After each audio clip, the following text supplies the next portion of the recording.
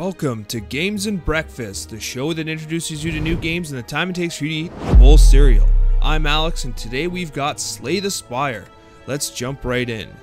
So I'm going to abandon my existing run because I want to show you some new stuff. So here we got, we have a few different modes that we can do. We're going to do the standard mode. Now, one thing I will explain to you guys is that there's 3 separate playable characters. The first is the Ironclad, which is kind of like your traditional soldier. They heal at the end of each combat, so it's kind of very beginner friendly.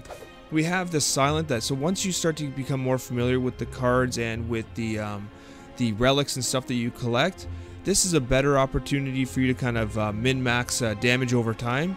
And then finally you have the Defect, which is an automation that controls these orbs that you can use to do tons of burst damage. For the purpose of this quick run, we're going to use the Ironclad.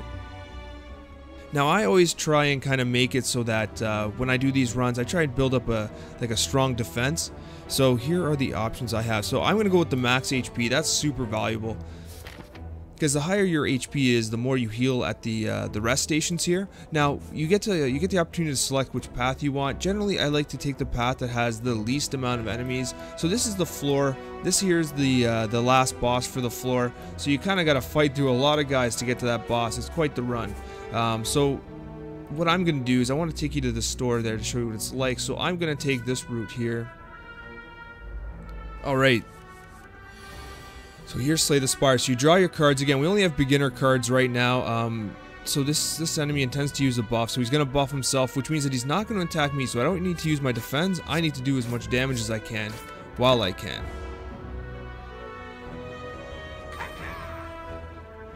So at the end of every turn he gains 3 strength, which means he's going to do more damage every single turn.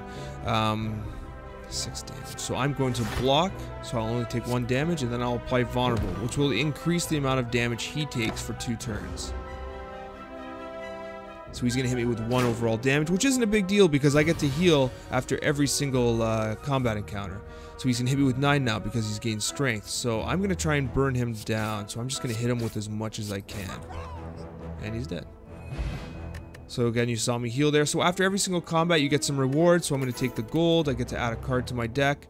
In this circumstance, although I'm trying to build a defense-based deck, True Grit's not a great card. I'm going to go with Pommel Strike. It's a little stronger. So when you see the question mark, that's basically like an event. Anything can happen there. It could be a combat encounter, but in this circumstance, I make my way down a long corridor and I see a banana, a donut, and a box floating about. And then I notice that they're tied to holes in the ceiling and there's quiet crackling from above. What do? Do I take the banana and heal? Do I take the donut and get more health? Or do I obtain a relic from the box, but I become cursed? Which means I'm going to lose HP equal to the number of cards in my hand. I'm going to take the donut and I'm going to take the max HP. That's great. Now I'm at 93. That's actually amazing. I've had a good string of luck here. Alright, so these little slimes, so they're going to do some negative effects, which means they're not going to hit me with damage. So I'm going to, actually I might be able to take this guy out. I can. I like that guy there. There we go. Now, being a strategy game, I'm playing a little faster, which is not necessarily a good idea. You generally want to actually plan your strikes a bit. So he's going to hit me for 8. Oh, he hit me with weaken, so I'm gaining less block, so I'm not going to be able to do much to that.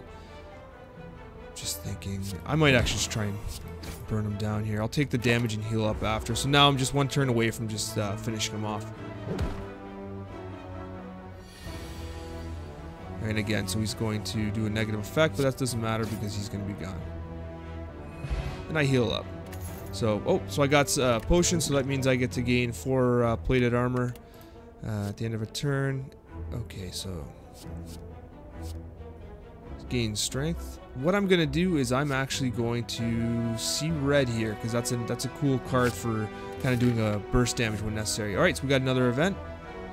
Oh, I just realized I totally made a mistake. I meant to show you the merchant, so I'll take it over there. All right. So among the stones and boulders, you notice an intricate large blue statue resembling a wing. You find gold spilling from its cracks. Maybe there's more inside. So, oh, I only have 1 option here, so I get to pray and remove a card from my deck for 7 HP, and that's fine. I will do that. In this case, I would remove a strike, because as the game progresses, you're going to find more and more suitable attacks. The strike is almost a card you really don't want. So I'm going to go to the merchant here. So with every combat encounter, you get gold. So I have 136 now. That gives me the opportunity to buy relics that have different kind of impacts. So for instance, whenever I lose HP, I gain 3 block for the next turn. That's pretty good. So I heal at the start of every boss encounter. That can be pretty useful, especially in later floors. And here, I get 5 random potions. Not very helpful for me because I only have 3 potion slots, but and here are the potions. So we have the block, we have the fire damage. So for 48 gold, I can hit any enemy I want for 20 damage. And then I get some, I get one of 3 attack cards, and it costs 0. I like the Master of Strategy. I want to draw some cards. And exhaust basically means that once you use it, it's gone. So I'm going to buy... Oh, I can't. I don't have enough money. Oh, and True Grit's on sale. I'm actually going to buy Metallicize. That's a great card for defensive play. And I'm actually going to not remove a card because I'm broke. Yes, it's not a charity. Alright, so when you go to the campfire here, you have the opportunity to rest to gain experience, or you can upgrade one of your cards in the deck, and that's what I'm going to do. And I am going to, so for instance, if you upgrade, so this card, which usually costs 1 mana, will cost 0 and still have the same effect, and that's what I'm going to do.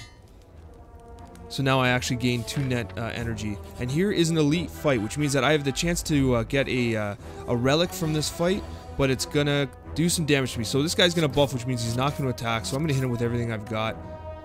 And I'm actually gonna use the plated armor as well. So at the end of every turn, I gain 4.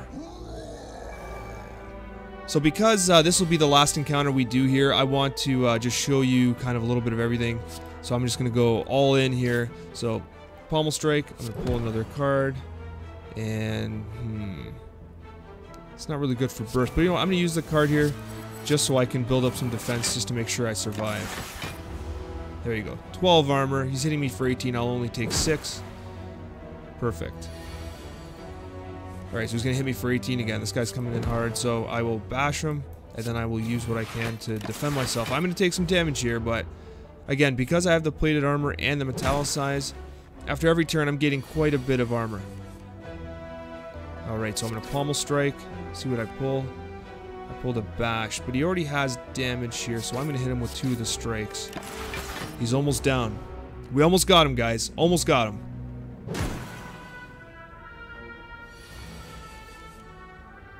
Oh my gosh. I was just going to say, did I seriously just pull all defense? But there we go. He was about to hit me for 30 damage too, so that was pretty useful. 32 gold from the elite fight, and I get a relic.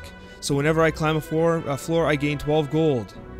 But no longer works whenever you spend gold at shop. That kind of sucks. I get a strength potion as well, and I get to add a card to my deck. In this case, I would add True Grit here, unfortunately. Actually, you know what? I think I would actually skip. None of these cards are particularly useful. You have the opportunity to skip if you want. Anyways, so this here is Slay the Spire. As you can see, there's quite the climb still left to go, and then after that you get to go to a new floor. But you're probably already done your cereal or your toast right now, so thank you so much for joining me. I hope you have an absolutely wonderful day.